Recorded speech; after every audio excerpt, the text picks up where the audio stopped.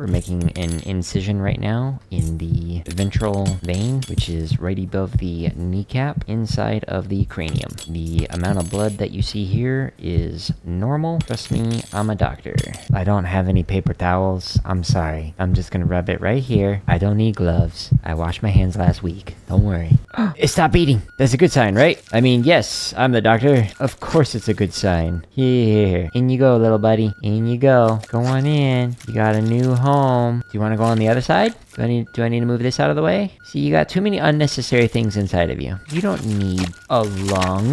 Let's make some room for this. We got you a nice new heart. Let's put you in there. No, that's not quite what I had in mind. The patient would not like 2 hearts. Apparently, they want to just have 1. Imagine how powerful you'd be with 2, though.